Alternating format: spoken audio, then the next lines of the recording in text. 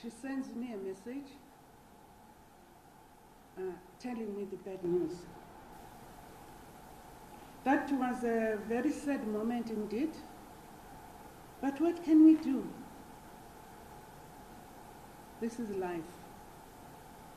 We won't be here forever.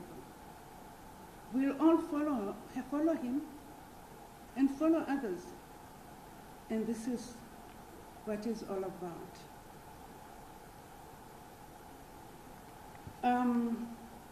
I have a quote I'll read. It says, the righteousness perished, and no one pondered in his heart. Devout men taken away, and no one understands that the righteous are taken away to be spared from evil. Those who walk uprightly enter into peace. They find rest as they lie in death. Maybe they do. But we remain mourning and remembering them all the time. Oh, I wish he or she was here at this time. But it can never be like that.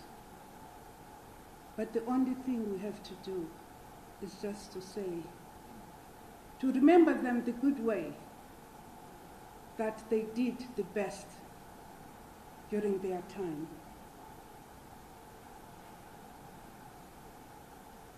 Now, to Mendi's family, I would like to say, let Mendi's soul rest in peace. He will always be with you. May you find as much joy as you find sorrow in his memory. Mendi, rest in peace. Thank you.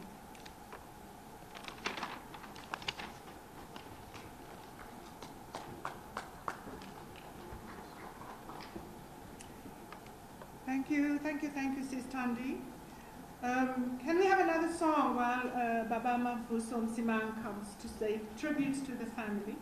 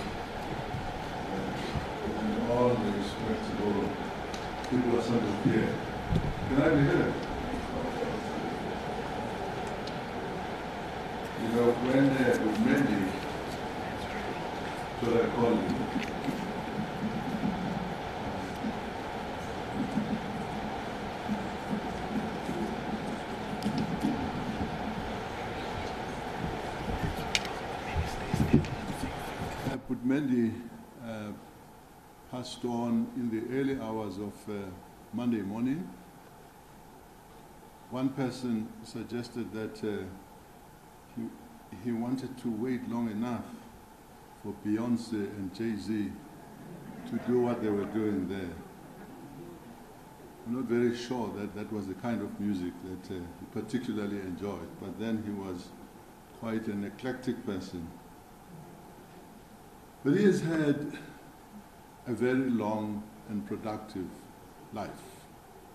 As you heard from the obituary and others who've spoken before me, would mainly exclusively, and I mean exclusively, dedicated his life to the liberation struggle. It all started in his youthful days to a point where when he went to university, he couldn't finish, he didn't finish because of his political activities. He then comes into serious employment and he links himself up with Mandela and Tambo in their attorney's practice. And in the same building there is a person called Walter Sisulu. So he was really in the middle of the stalwarts of our liberation. The Boers banned the African National Congress in 1960, and he was one of the first persons to be asked to leave South Africa and start assisting Oliver Tambo, what came to be called the external mission of the African National Congress abroad.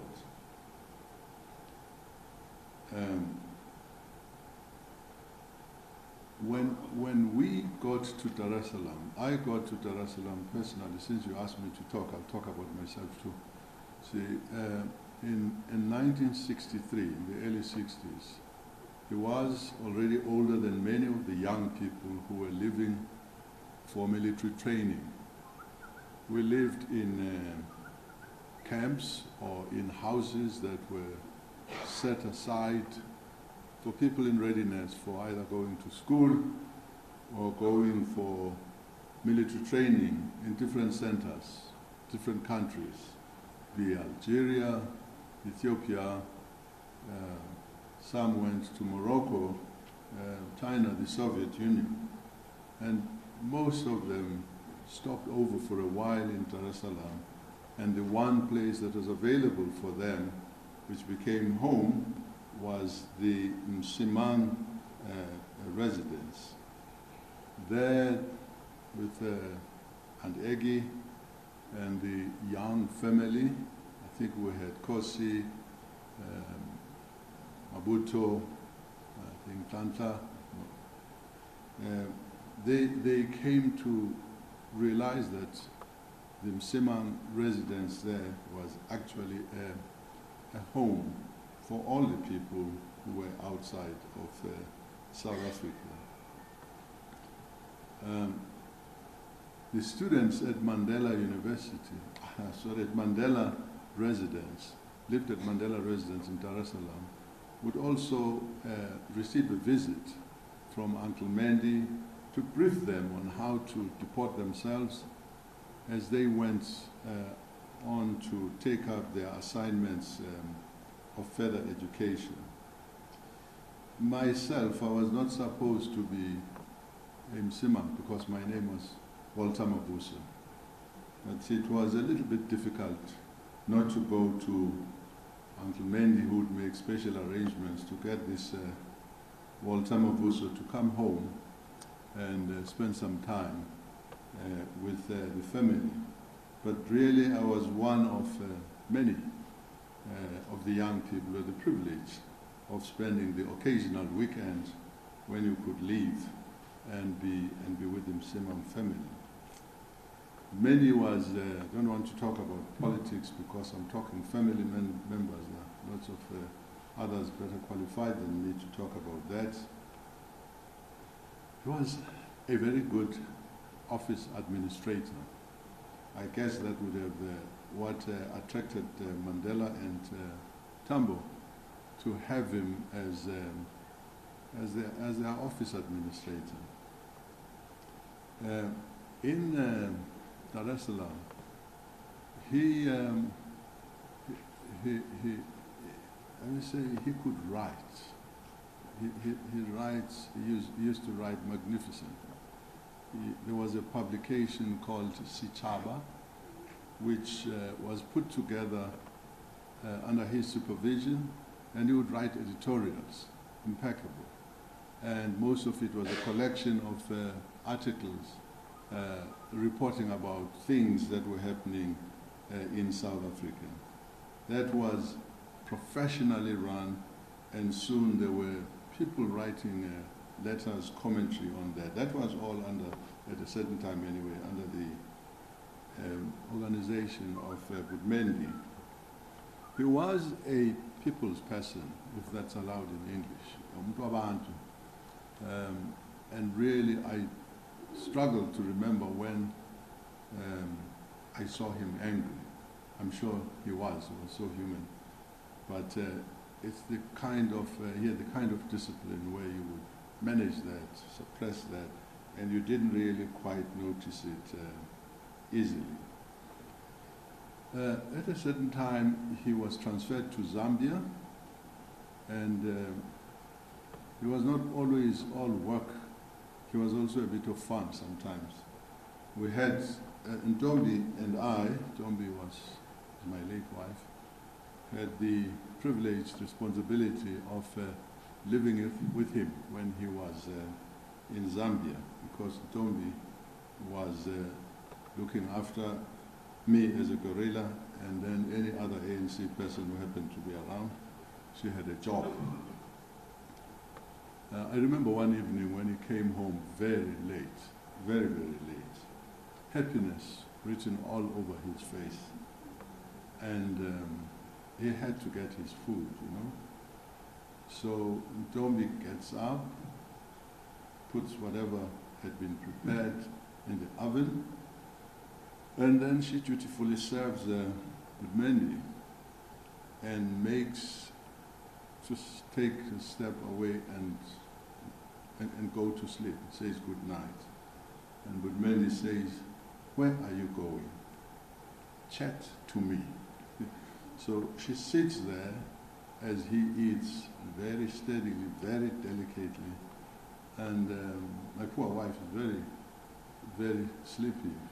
She was the only one who worked among us. But Mendi just could not allow anybody who was a Makoti to leave him eating alone. I was sleeping already. So she sat and chatted to him. She didn't say, "Talk to me," just chat to me. That's an expression that remained as part of the lingo at home.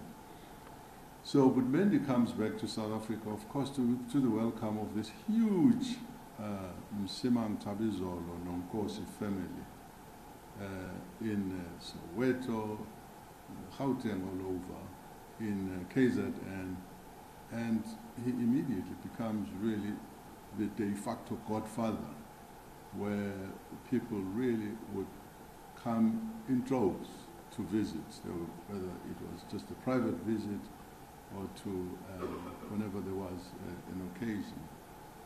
Mendi and his immediate family were blessed with very long lives. They all went away, those who have, in their 80s, late 80s. I can't remember whether some of them hit their 90s. So we, speaking on behalf of the family, are grateful that you all came here to honor a person who really did, not just for diplomatic and nice reasons of kindness, spent all his life dedicated to the service of the liberation of South Africa under the umbrella of the African National Congress that he loved so much. Thank you.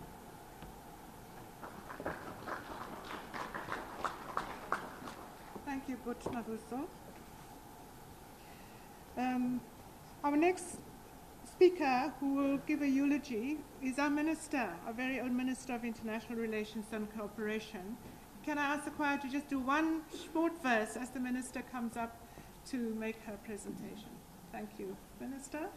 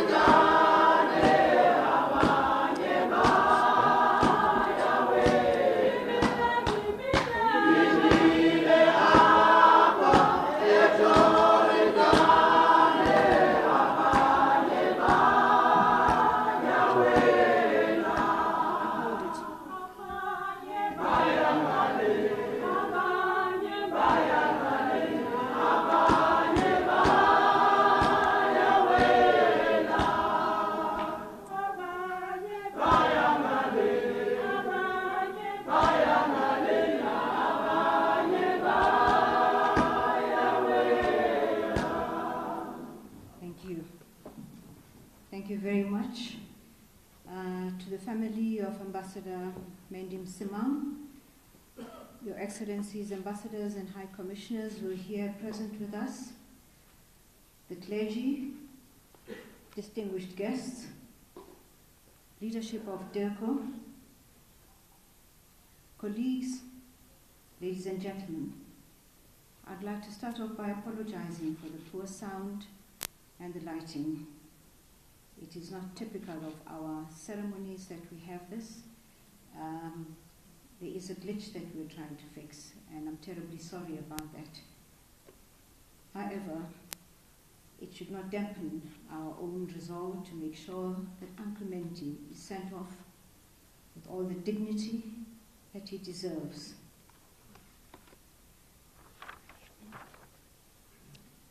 Mendi Msimang, known to us as Uncle Mendi, was a cadre, a gentleman, an officer, an ambassador, second to none. He distinguished himself in every portfolio that he occupied. A beautiful human being. I don't know if Sandile was talking of the same love that I'm talking of, but I loved him dearly. But I'm here as his minister, attending to the ceremony of an outstanding and truly exceptional ambassador. My deepest condolences to the family and friends of Ambassador Mendi Msimang and his organization, the ANC, for which he gave all his youth and all his adult life. My condolences too to the South African public in the loss of such a wonderful, outstanding patriot of our country. We in DIRCO will remember him for having put us at a particular pedestal such as we've never occupied in the court of St. James. Uncle Msimang would have turned 90 this coming Saturday. However, we are burying him on that particular day. I want to say thank you to the family for looking after this wonderful man. It always happens that people who bestride the world like colossus, like him, somehow always end up with a family looking after them. Thank you so much for everything that you've done on our behalf. Uncle Mendi slipped away over a period of time in the early hours of Monday morning. And I'm informed at the time that he was slipping away, and all of us were very agitated, that he consoled himself by singing a song or listening to the song, Nkosi Sikelela. I'd like us to be led by the choir and stand up and sing this song in remembrance of his last moments with us. Nkosi Sikelela,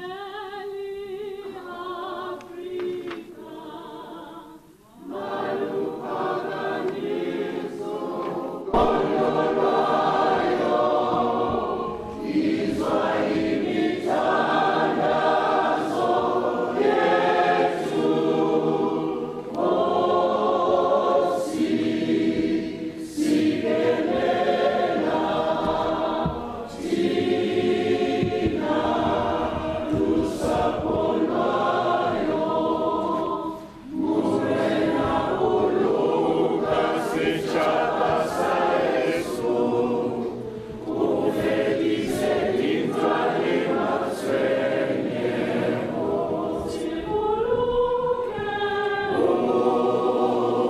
Simuluke, sitshaba sayesu,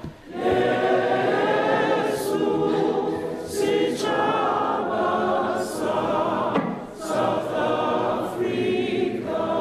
Thank you very much. Thank you very much. This is the kind of man that we're talking about.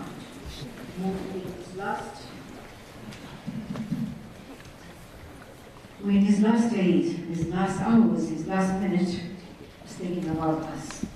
God bless South Africa. God bless the people of South Africa. It wasn't about himself. It wasn't about God bless me, God bless where I'm going to, God lessen my pain. It was the people that I leave behind. I leave in your care.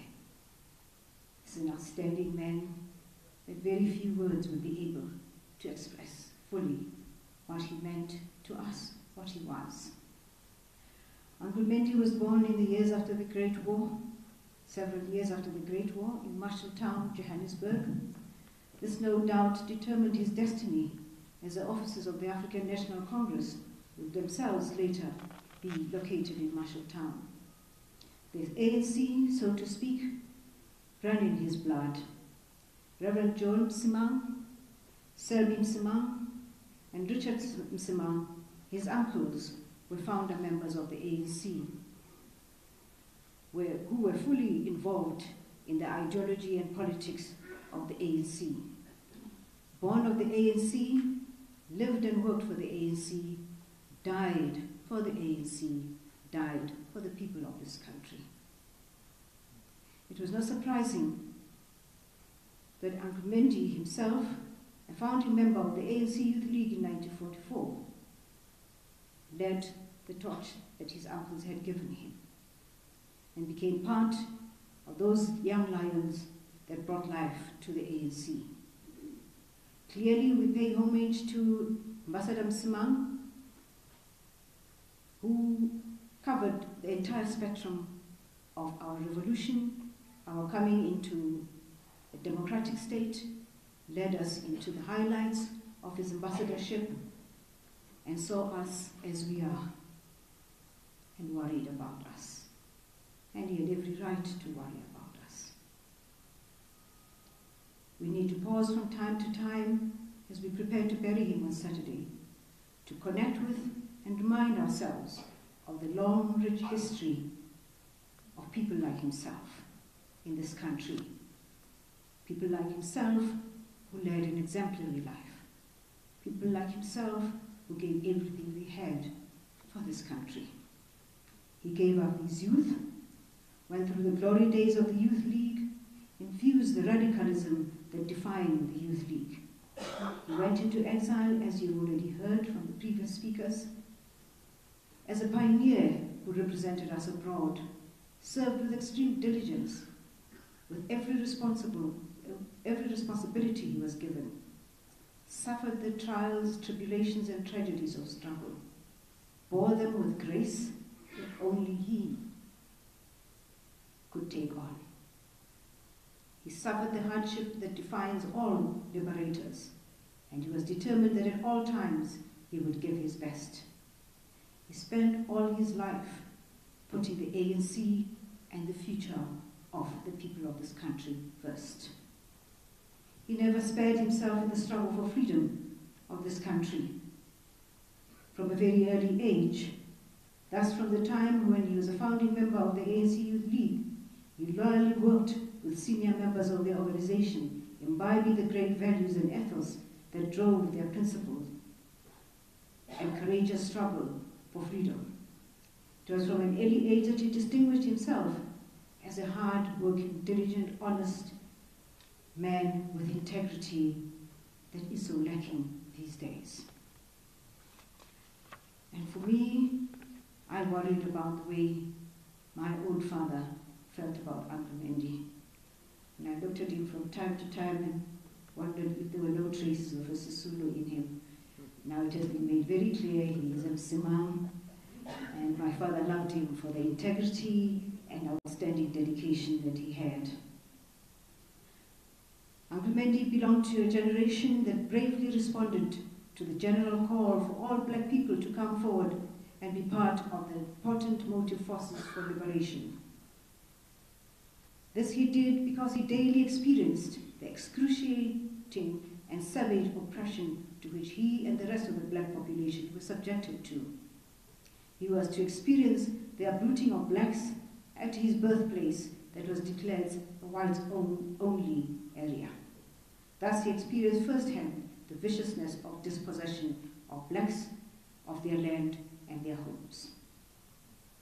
When he worked in the Mandela Tambo firm, he continued to be exposed to the gross degradation and humiliation of his fellow black people. These were people who sought legal intervention in the face of relentless abuse and subjugation. These were his own people who daily witnessed every human right inexorably taken away from them. And there was very little he could do from a legal perspective. And therefore, he made up his mind that the struggle was the only way he could end this for his people. Uncle Mendi's youth was spent in the ANC that was seeking to find a voice and assert itself in the politics of South Africa. Uncle Mendi witnessed the rise and fall of many political movements that sought to eclipse the ANC. He saw with the advent of the Youth League the rise of the new radical agenda of self-determination and self-definition. It was the Youth League of Uncle Mendi and his peers that reshaped the ANC and modernized it as a people's fighting machinery. It was the entry of this corps of young people who infused the sinews of the ANC with this new sense of urgency that broke ranks with the half a loaf and half a bread kind of politics. The young people were demanding freedom in their lifetime with unparalleled urgency. For the attainment of their political objectives, this generation was prepared to pay the ultimate supreme sacrifice for the freedom of their people. It was this dogged determination that earned them both the praise from our people and the hatred from the regime. The rise of the ANC in the 1950s was mainly a crowning achievement of the work of this generation, including Uncle Mendi. They took the ANC to exile and held it together with fierce jealousy. They sounded the international clarion call about the plight of our people with both honesty and devotion. That is why their pleas were received with conviction. Uncle Msimang was a torchbearer and a gallant fighter whose life needed to be celebrated even as he lived. His simple nature and quiet disposition was a great mark of the power of his personality. He did not need to shout to be heard. He did not need to bang a table to be given attention. For me in particular, whenever I was at Mutuli House, and he said, "Follow me," I knew exactly what it was we were going to talk about. It wasn't pleasant news. But he didn't need to shout to put that across. He brought back home a united ANC, and his only plea is that we sustain that unity. Not only in the face of how we want to portray ourselves, but truly sustain the unity that they handed over to us. The ANC Youth League that Uncle Mendi joined infused in him a sense of higher calling of national service. The politics of that generation were in many respects radical, but laden with a profound sense of duty and devotion to the struggle of the African people. That generation faced the cruelest form of the rule of the National Party, which took over in 1948. Uncle Mendi was part of the Defiance campaign of 1952 and formed part of the youth Masubatsela, who were instrumental in helping organize the Freedom Charter that culminated in its adoption in Cape Town.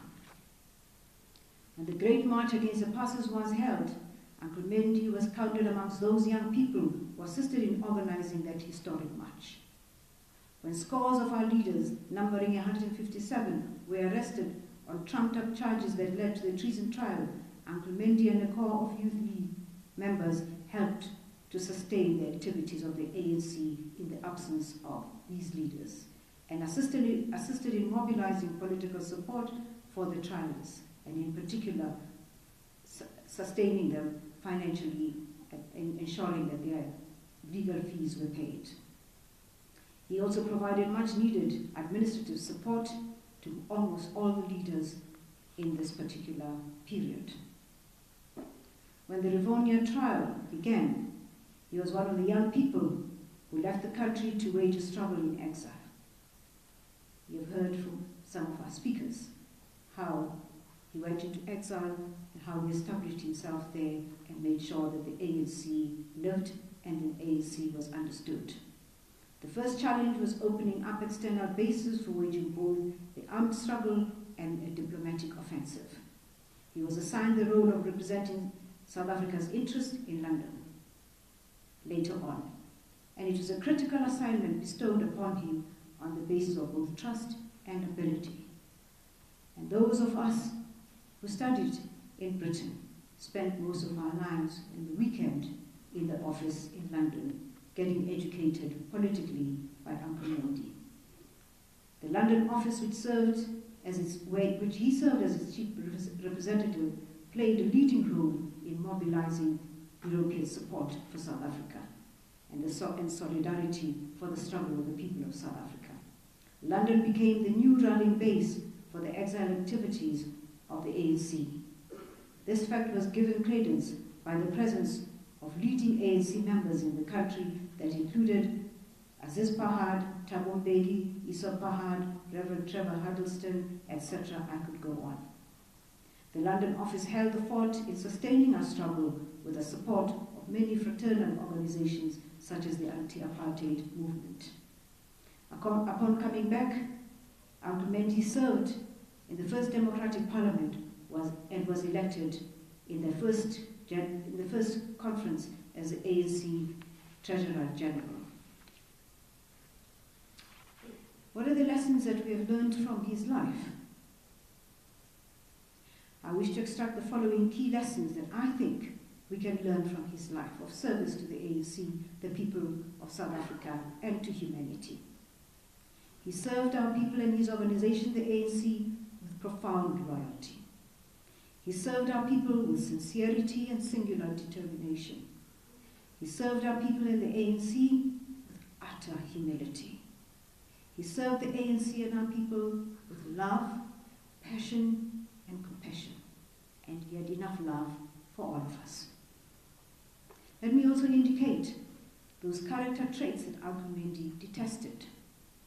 He detested arrogant leadership. He detested and loathed laziness and idleness. He abhorred gossip and rumor-mongering. He detested factionalism and cliquism. He resented pomp and idle pride in leaders and followers alike. He revolted against corruption, theft of public resources. He hated self-serving leaders and those who indulge in empire building. He hated ignorant leaders and followers alike. Let us take this leaf from his life and see how much better our society would become. Uncle Mendi comes from a generation that understood the value of discipline, of hard work, uprightness of character. These were the values that were expected from all of us, and we demand them on behalf of the government and on behalf of the leading party from all of us. He himself demanded them from elected leaders.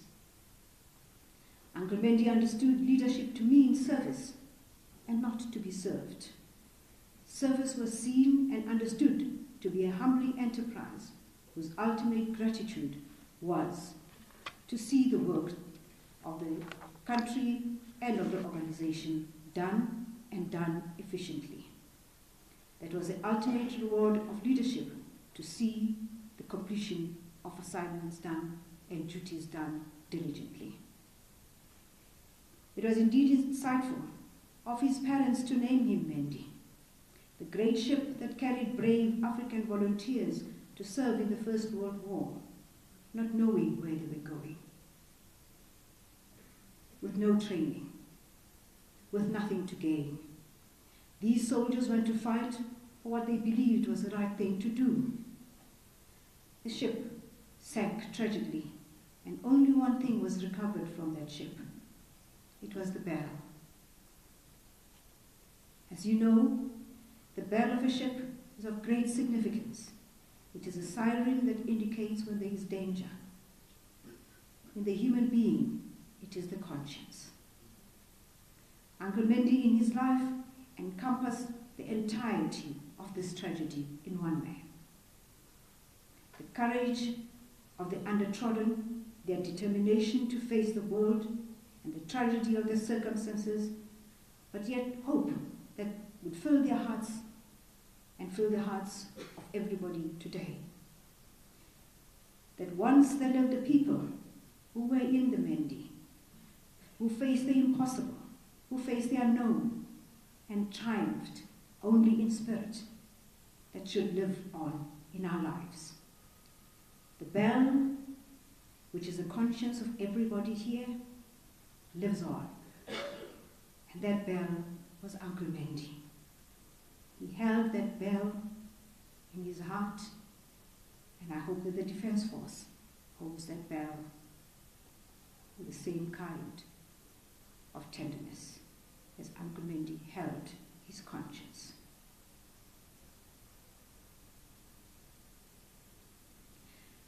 Uncle Mendi would tell us every time when things went wrong. And he would say, "Lind, kwenzekani la?" Nobody had any answer. Fortunately for us, he was in the Integrity Committee. And in his time, he was able to tell the truth as it was.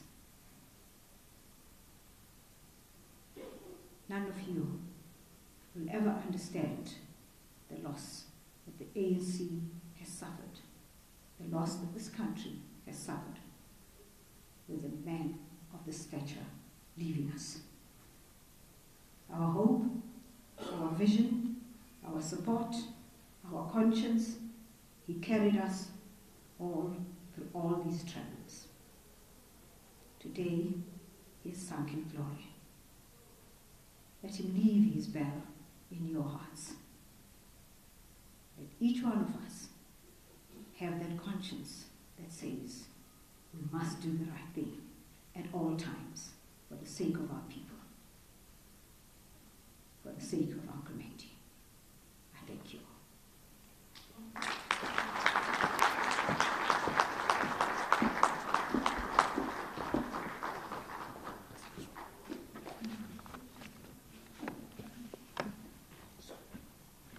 Thank you can we please stand up after that eulogy, just in recognition of Uncle Mendi, and really pay tribute to his life.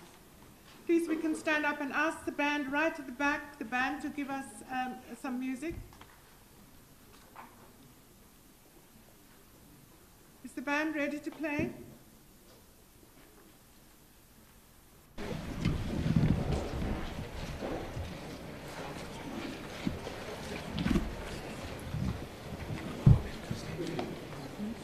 If not, then we'll ask the choir. Okay, choir, can we have a song from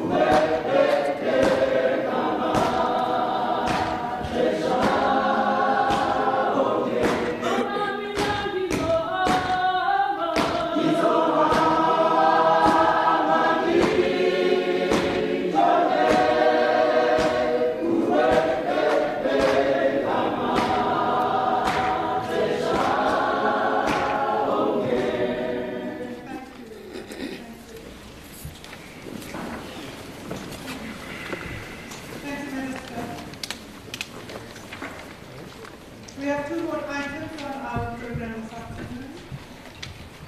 And the penultimate is a vote of thanks by Mr. Msimang. And after that, we will go straight into Bishop Mpumalana's closing prayer and benediction. So may I ask Mr. Msimang to please come up and do the vote of thanks, and we'll go straight to Bishop Mpumalana.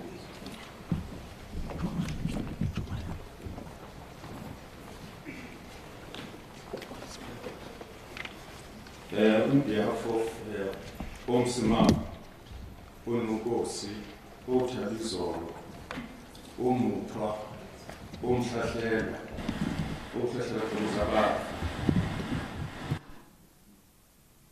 usidinda siphuma ngosihlula amadoda. Minister, thank you for the kind words that you've just shared with us about our father, about our grandfather. To all the ambassadors and high commissioners present here, we also want to thank you for the messages that you've sent to our residents. To all other speakers who spoke today, we want to thank you.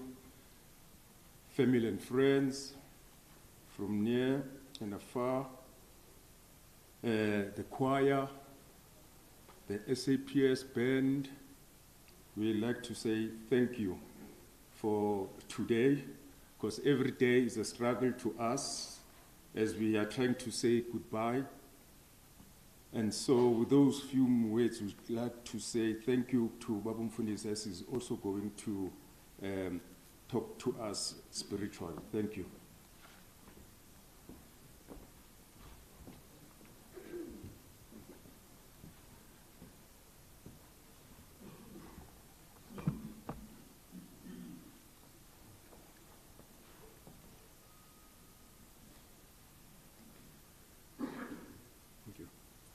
Madam Minister, allow me to join you in this congregation of friends and supporters in extending the condolences to the Msimang family of the churches of South Africa in the South African Council of Churches. I stand here on behalf of a member church, the Roman Catholic Church, whose life and soul is under the ministry of their pastors. I want to read from the Gospel according to Luke, chapter 4, beginning from verse 16. Jesus went to Nazareth where he had been brought up, and on the Sabbath day he went into the synagogue, as was his custom. He stood up to read, and the scroll of the prophet Isaiah was handed to him. Unrolling it, he found the place where it is written, "The Spirit of the Lord is upon me, because he has anointed me to proclaim good news to the poor. He has sent me to proclaim freedom for the prisoners and recovery of sight for the blind, to set the oppressed free, to proclaim the year of the Lord's favor." Then he rolled up the scroll and gave it back to the attendant and sat down. The eyes of everyone in the synagogue were fastened on him. He began by saying to them, "Today, this scripture is fulfilled in your hearing." All spoke well of him and were amazed at the gracious words that came from his lips. "Isn't this Joseph's son?" they asked. Jesus said to them, "Surely you will quote this proverb to me, 'Physician, heal yourself,' and you will tell me, 'Do here in your hometown what we have heard that you did in Capernaum.' Truly I tell you," he continued, "no prophet is accepted in his hometown. I assure you that there were many widows in Israel in Elijah's time, when the sky was shut for 3.5 years and there was a severe famine throughout the land. Yet Elijah was not sent to any of them, but to a widow in Zarephath in the region of Sidon. And there were many in Israel with leprosy in the time of Elisha the prophet, yet not one of them was cleansed, only Naaman the Syrian." Now this reading can truly be referred to as a manifesto of Jesus' mission: to proclaim good news to the poor, to proclaim freedom, recovery of sight for the blind, and to set the oppressed free.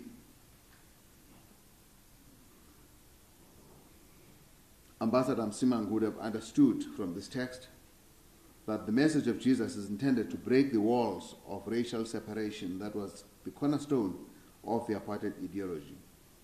Jesus had told his exclusively Jewish synagogue audience that there were many widows in Israel in Elijah's time, when the sky was shut for 3.5 years and there was a severe famine throughout the land.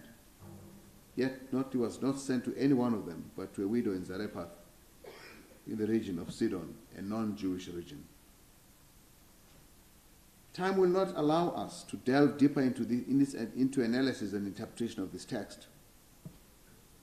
But brought up as he was as a Christian, Ambassador Msimang would have heard this reading and may have had occasion to mull over it. He would have repeated in his young mind the promises that come with this manifesto: to proclaim good news to the poor, to proclaim freedom, recovery of sight for the blind, to set the oppressed free. We would have heard also of another verse of Jesus' sayings: the thief comes only to steal and kill and destroy. I have come that they may have life and have it to the full. He would have said to himself, "I like this Jesus. I think this is Comrade Jesus." He would have been challenged by the messages that Jesus gave up, such as, "Not everyone who says to me, 'Lord, Lord,' will enter the kingdom of heaven, but only the one who does the will of my Father who is in heaven. Many will say to me on that day, 'Lord, Lord, did we not prophesy in your name, and in your name drive out demons, and in your name perform many miracles?' Then I will tell them plainly, 'I never knew you. Away from me, you evildoers.' And I fear that message must be on for many of the churches in South Africa today. Ambassador Msimang would have been even more persuaded by other texts in Matthew where Jesus says, 'Come, you who are blessed by my Father, take your inheritance, the kingdom prepared for you since the creation of the world. For I was hungry, and you gave me something to eat. I was thirsty, and you gave me something to drink. I was a stranger, and you invited me in. I needed clothes, and you clothed me, and I was sick, and you looked after me. I was in prison, and you came to visit me.' Then the righteous will answer him, 'Lord, when did we see you hungry and feed you, thirsty and give you something to drink? When did we see you a stranger and invite you in, or needing clothes and clothe you? When did we see you sick and in prison and go to visit you? He will reply, truly I tell you, whatever you did for one of the least of these sisters and brothers of mine, you did it for me. This text would be his foundation for Christian activism for social justice. He would have mused over all of this and would have taken it into his life-traveling portmanteau for further reflection. We've heard that Ambassador Msimang's family experienced the whimsical population shifts of Johannesburg's unsettling forced removals, dismantling interracial harmony of Sophia Town. He will have lived with the question of the meaning of belonging, when your home is never a guarantee of home. He would have mused over all of this and would have taken it all into his life-traveling portmanteau for further reflection. We've heard that Ambassador Msimang had his family life, his early years of life in the Vienna area of KwaZulu-Natal. This is the historical site of the killing of Piet Retief and his group of King Dingan's men, by King Dingan's men. This is also the proximity of the site of the Battle of Ingome, otherwise known as Blood River. He would have drunk from the waters of the Vasbank River, the liquid ancestors of which would have washed the spears of the great warriors of the place. His grandmother would have passed on to him the alternative explanation of Dingana's attack on Retief, calling them Awatagati, wizards. Grandma would have passed on the explanation of Dingana's treachery as told by Zulu historian Mapalala, how Retief's men were observed on their horses the night before by the royal guards, or Kainyanga, in what appeared to be an attempt to encircle Dingana's great place in Gumundovu. These may have been scouts to check out for Retief's security rather than scouts for attack, but nocturnal movements such as those were considered to belong to Abatagati, wizards and witches, people who had ill intent. He would have mused over all of this and would have taken it into his life-traveling portmanteau for further reflection. And that reflection would come back to him as he sought to reclaim some of that heritage by farming in the same area in his later years. We've heard that he was sent to St. Francis High School at Mariannhill to escape the troubles of an activist student in Johannesburg. But then he would have walked in the footsteps and come under the influence of Dr. Benedict Vilakazi, or Wabonina, whose name was to be on the now famous Vilakazi Street of Soweto, who came from Natal and was baptized, trained as a teacher, and taught at Mariannhill. He would have read some of his works, including his collection of poetry titled Nomanini. The title itself would have left him thinking, Nomanini kweze kulunge, much like Gibson Kenter's How Long. As he tagged along with others at the formation of the ANC Youth League in the mid-40s, young Ambassador Msimang would have been aware of Dr. Vilakazi's completing his doctoral studies at Wits University with a thesis on oral and written literature in Nguni, and becoming the first black African to receive a PhD in 1946. This would have inspired him to take seriously the value of education, something he would give some of his life to promoting both at Solomon Mahlangu Freedom College and through the Luthuli Scholarship Fund in London. He would have mused over all of this and would have taken it all into his life-traveling portmanteau for further reflection. We come here today to memorialize and celebrate the life of an exemplary and conscientious servant leader, a life that was honed by all these influences which he absorbed and took in as part of his life experience, to become the gentle, caring, and serious professional of the struggle for justice with a smile, the informed and informing reservoir of wit and wisdom, the humble and astute tactician who puts no one down and leaves no one behind, the generous and principled leader who lives by conviction and a sense of purpose, the paragon of integrity with the values of selfless service, ubuntu, justice, and compassion. We celebrate Ambassador Msimang, the one who, in his life endeavors, has remained true to that very original Jesus Manifesto, to proclaim good news to the poor, to proclaim freedom, recovery of sight for the blind, to set the oppressed free. It is to the very one who gave him this charge, even Jesus Christ, into whose discipleship he was baptized, that today we commend his soul and the peace and comfort of his family as he goes to his forebears, ononkosi, onodwala labantu odumakazi, abathwa abamzipho umhle njengosana, abanzipho zimnyama ngokuqhwebana, bona bakwaMsimang. Sengathi ke manje abangcwele bakaNkulunkulu nezihlwele ezithembekileyo zakwaThabizolo bakwaMsimang lezi bakunina bavilakazi omatshinga semaphepheteni sengathi bangeza bamphelezele kulolu hambo. Sengathi singelosi inkosi singashesha kumhlangabeze nonkosi zimemukele umphefumulo wakhe ziwusondeze kumveli nqangi. For this grace we pray that your ancestors by faith, the prophets, apostles, martyrs, confessors, and all the saints who have served God's purpose over the ages may join your ancestors by nature, O Msimang, in welcoming you. Sengathi nakemikhulo yabo uKristu owakubizayo uThabizolo ngakudonsela emuseni wakhe sengathi nabakini bangakwamukela ekuthuleni kwabalami moya. Sengathi awungehambi uxakanisekile, ungabikho okuphazamisa indlela yakho. Zithi nezingelosi ziuholele esifubeni sika-Abrahama umphefumulo wakho. And so, the peace of God, which passes all understanding, keep your hearts and minds in the knowledge and love of God and of his Son, our Savior Jesus Christ, and the blessing of God, the Father, the Son, the Holy Spirit be with you now, through this difficult time, and always. Amen.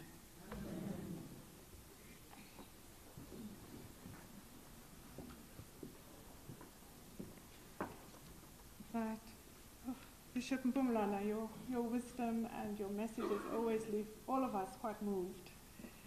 And as we close the day, Minister and the family, particularly the family of the Msimang, we've come to the end of today, and we understand that the occasion was done at short notice. But we're very, very grateful that each and every one of us who came was here because we were supposed to be here. And so as we finish the day and bid you all a safe journey back home, it's very hot outside.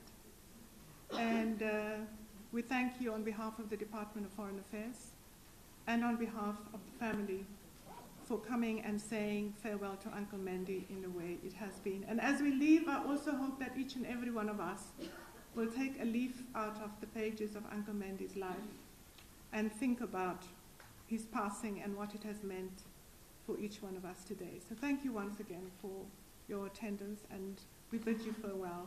Can I ask the choir to say make one more song as we all complete the day? And I believe there's just 1 more minute. There's some refreshments that have been made available to all of you before you go home. Thank you very much.